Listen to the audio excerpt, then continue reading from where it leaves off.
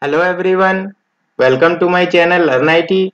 Today we will be having another session for use case scenario for requirement fulfillment which we use in our day-to-day development activities. If you are new to the channel, please like, share and subscribe to my channel LearnIT.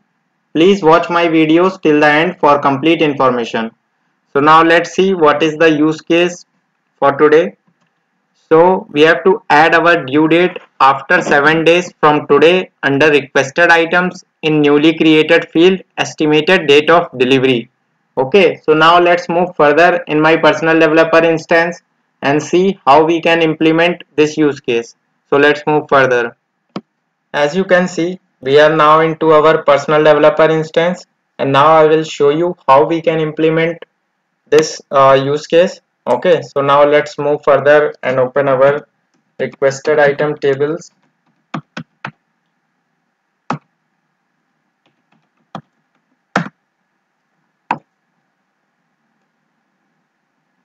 So we can see there is one record existing in our system. So now I will build some solution behind it so that our estimated date of delivery will be implemented.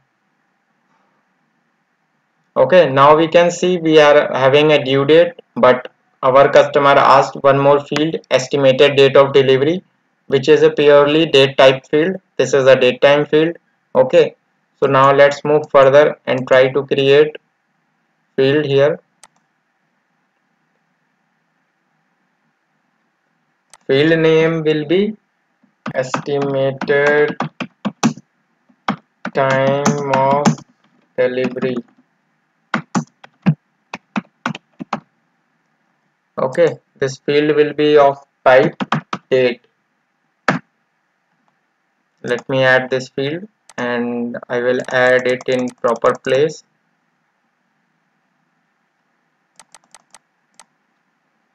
Okay, now let's save it.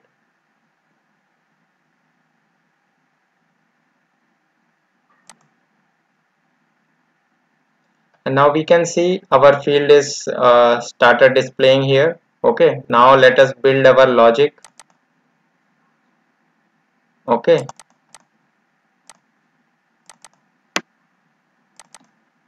let me copy this database field name. Okay, now let me try to implement a solution. So I will create business rule for this because I will be executing this script on insert whenever any catalog item is created. Okay, so I will create business rule before business rule.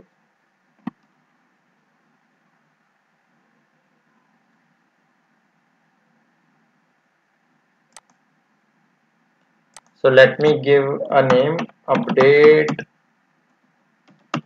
delivery date.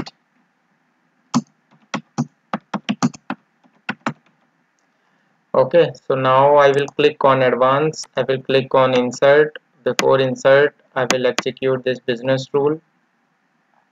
Okay, and yeah, and I will write my code. So you can see what I will write in this code. Okay, so where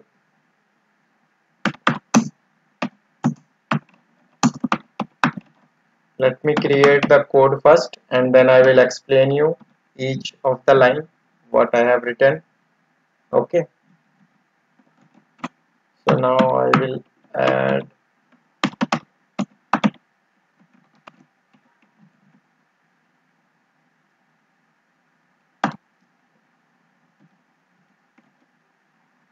okay.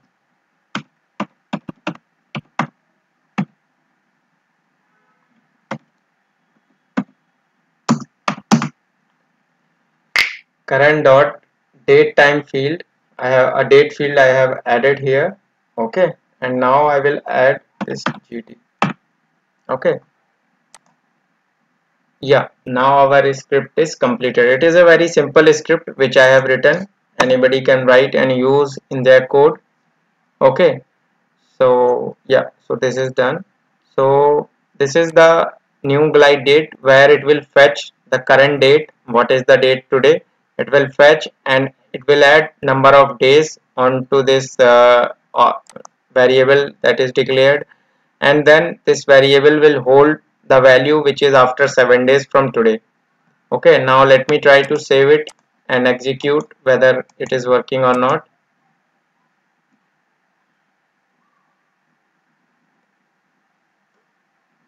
Okay, so I think we have already created this BR. Now let us try to create requested item for Apple iPad. So this is the catalog item. Now I will click on order now.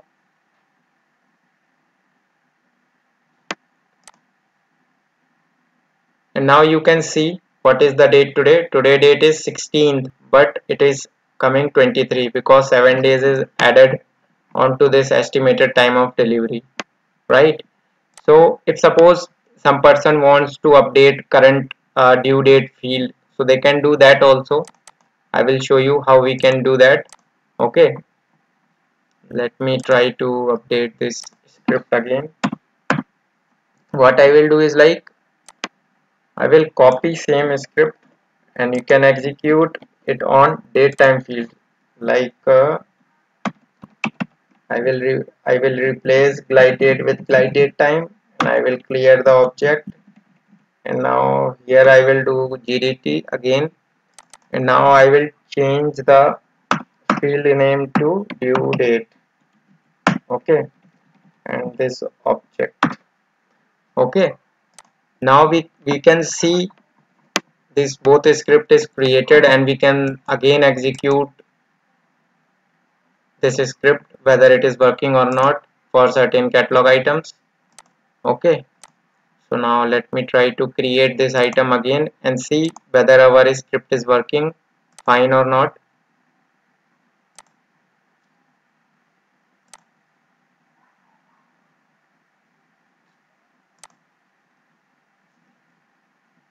Okay, now you can see estimated time of delivery is set 23 and due date is also set 23 after 7 days. Okay, now you can see when the ticket is opened 16 July 2022 7:16:11. So after exactly 7 days this value is populated. Okay, so this is very small coding which you can do whenever it is required to add any days number of days on your due date or any field wherever you want to manipulate your dates. Okay, so this is all about current use case. Okay, please provide your comment if you have any questions, doubts or queries related to this session. For more information, please visit description section under this video. Thanks for hearing me out. Stay tuned for more videos. Please do like, share and subscribe to my channel LearnIT.